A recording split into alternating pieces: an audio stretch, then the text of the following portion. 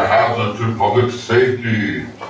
He is a loose cannon, and at the time of his capture, he had to be approached with extreme prejudice.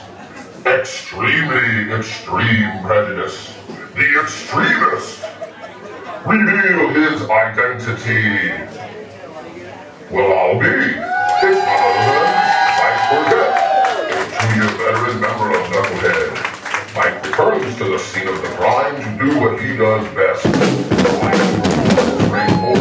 And forming the backbone of Knucklehead. Kick it off, Mikey. Do what you do.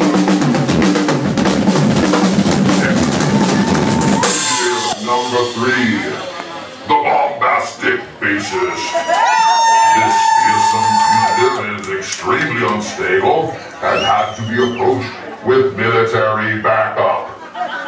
He has a hair trigger and is prone to episodes of explosive ferocity.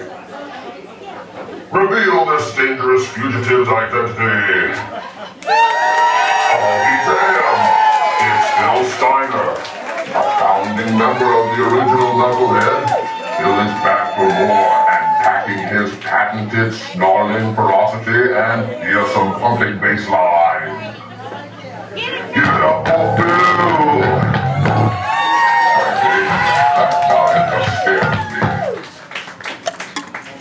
Now this is the one I've been waiting for.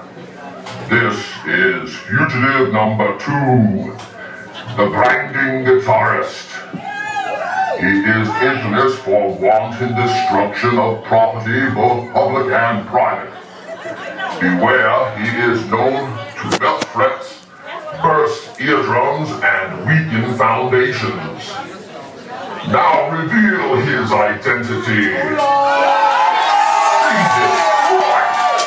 It's Olaf Anderson! I can't believe it! Olaf fucking Anderson! Give it up, players! The legendary Olaf's legendary 6-string skills are that of legend!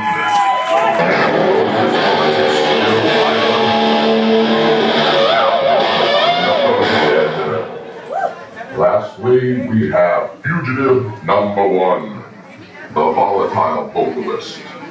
Considered to be very dangerous in front of large crowds. Oh hell, I recognize those curly locks anywhere. You know who's under that bag. What's her name? First Ray is back, folks.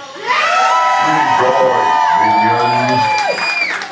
Raise your glasses with me in a toast to the best lineup of Knucklehead ever. Kick this show into overdrive. Don't forget to tip your bosses and waitresses, or it'll be straight to hell with you bastards.